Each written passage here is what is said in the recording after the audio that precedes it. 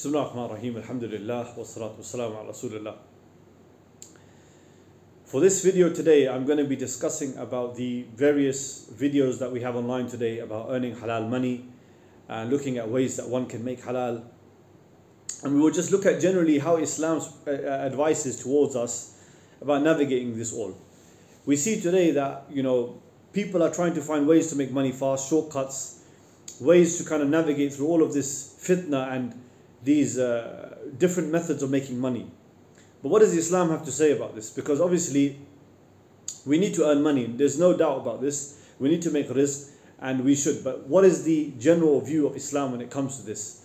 Now, number one, we must make it very clear that it's not forbidden for a Muslim to work hard and make money and become rich.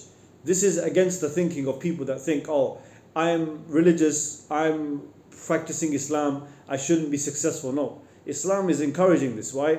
Because we need to have successful people to be able, good Muslims, that will be able to use this money for the right things.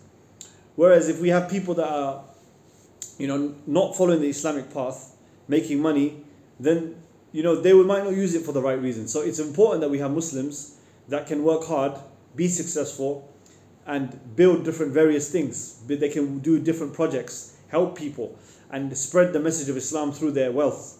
This is number one. Number two, it's important to remember that the early generations, like Sufyan al-Thawri, he mentioned that verily the wealth is like the shield of the believer because it protects them from relying upon different people. So they don't need to go to, in the time of Sufyan al-Thawri specifically, go to the ruler and ask him for wealth, because then they would be swayed by the ruler to do things that are not appropriate or permissible in Islam. So for this reason, it's good to have wealth, it's good to work hard, it's good to earn money. Islam doesn't stop anyone from making halal money, but Islam does make it very clear there are guidelines on how to make money and what we should do on the way to making money. So for example, you have a person who's working very hard to make money and he's doing it, and this isn't wrong, but it's haram wealth that makes it all wrong. So let's make this very clear. The first thing that we should do is first understand that making money is good. A Muslim should work hard. He shouldn't be looking for ways to make shortcuts. He should work hard, make his target and goal to earn money for the sake of Allah, because this is ibadah in itself. If he makes his intention good, such as the one who's not working right now and they are studying, for example, if they make their niyyah that I want to earn this qualification so that I may be able to get older and spread wealth, for example, use the wealth to benefit the Muslims, or to use the wealth to spend on my family, or use the wealth to protect myself from any fitna, this wealth and this studying becomes ibadah. The same way a person who earns money to use it on his family, or earns money to use it for the sake of Allah subhanahu wa ta'ala, his earning becomes a rewarded thing. So we have to say this first. The niyyah is very important. Number one, the intention. So the intention of earning money should be very clear. The number two, the intention after that, the intention should be obtaining a halal way to earn money. Now, as we know, for example, we are told in Islam that we should research and investigate all the methods and ways to find out if something is halal or haram. Example, we want to eat in a restaurant, and we're told by somebody maybe that restaurant has haram food. You automatically would say, I'm not going to eat there. Why? Because you would have to do the research and check. Maybe that person's right, maybe he's not. Maybe he gives you information, maybe he doesn't. The point is, you're definitely not going to be the same way when you were first going to that place to eat than after. Because you definitely felt earlier, oh, it's halal, I will go and just eat and see what happens. But then when someone tells you, wait, by the way, that restaurant, they're not got good food, their halal food is not halal, you would run away and say, oh, you would definitely think 2-3 times before you go and eat that. What about the one who's earning money and doesn't know whether it's halal or haram? This is a problem.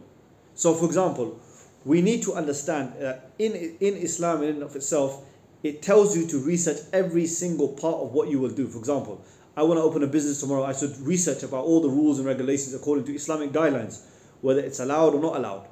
I want to, for example, go to eat in this restaurant, for example, and someone tells me it's got haram food, I will go and research it. I want to go and do this type of career. The point is, we should investigate whatever we want to do, we should investigate it before. So for example, Someone says to you, are stocks permissible or not permissible? Is it allowed to earn money? You can earn money fast through stocks or crypto, all of these things. Not giving a fatwa here. We're saying, go and do your utmost best to research, investigate, is this thing permissible? Find out from all the people that you trust, people of knowledge. Go to your local masjid, go and ask people of knowledge that you trust or find reliable from your friends or family. Sit with several, not one. Don't just take the first person. Take anyone that you trust to find out, is this thing permissible? Is it allowed? Are there any things that are going to go against Islam? They may say to you, go and find out more yourself. The point is, free yourself from the burden that whatever you're earning, whatever you're doing, is halal and permissible according to the religion of Islam. That's the first thing. So make sure you do your utmost research. Check, is this thing allowed or not? Because if like we said before, if anyone was to tell you this thing that you got here is not allowed, you would certainly doubt yourself. You'd say, oh, why? But a person shouldn't be like that when it comes to earning his money. He or she should not be in doubt, or is this thing allowed or not? Be sure, be 100% certain. And if, for example, if a person is going down the route of jobs, for example, even check the job. See, are all the guidelines matching? Are they permissible? Is it allowed? Is it allowed to do this thing or not? And check all the boundaries about this job. Because for verily you'll be feeding your family this money, and you don't want it to be unblessed and a detriment to your future without barakah. Finally, it's very important to mention this point, that if you are, for example, going down a specific pathway of work, check that you're following the Islamic guidelines during that job. So for example, somebody who's going to go and work and it requires them to basically leave their rights of their religion, their obligations. This is something that they should not compromise your principles. So do not compromise your principles when going to go in a future pathway, because if that's the case, this is something, a red flag for you. You should avoid this at all costs, because your religion comes first.